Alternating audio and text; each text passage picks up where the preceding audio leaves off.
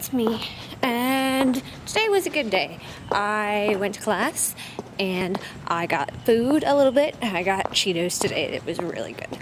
And I got soda, and John picked me up from my house, and so we talked with my mom for a couple of minutes, and yeah, it was just generally a good day.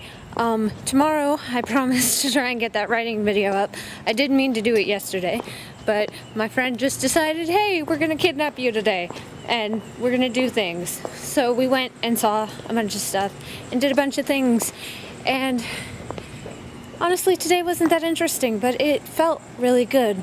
I was really tired most of the day. But it's really nice weather out here. It's kind of gray. I actually like gray weather. But yeah, things are good. VEDA's shaping up to be kind of an interesting experiment for me this week, this month.